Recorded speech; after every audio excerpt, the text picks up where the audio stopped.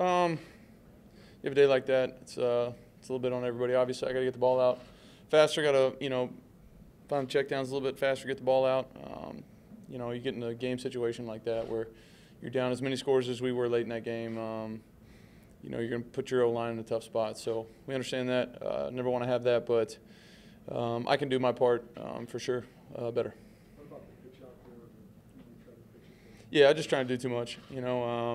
Hadn't really got anything going all day on offense and snuck out of the pocket and saw him there. Really just got to slide and play the next play. I just tried to make too much happen.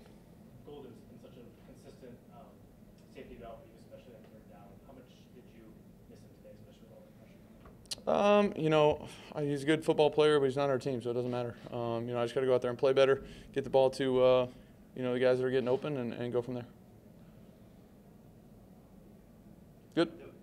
Just want to ask you about the red zone. When you guys have played really well this year, so you kind of really dialed it in, you converted those points into touchdowns. You were over 3 in the red zone today. Just how difficult against a team like that when you lead with 4 points? For sure. Yeah, no question. It's really a microcosm a little bit of the game. We go in there and we score points, we score touchdowns there. The score at the end of the game is a whole lot different. So, gotta be better in a lot of areas. What was that thing at the end of the half when you went over the sideline to get the water bottle? Was it you get the I had a bunch of pellets in my eyeball, so I was just trying to flush it out. How big effective was the noise out there today in terms of protection? I think we communicated, pretty well. Obviously, there's some that I wish I had back, but we play in loud stadiums all over the place, so we're used to it.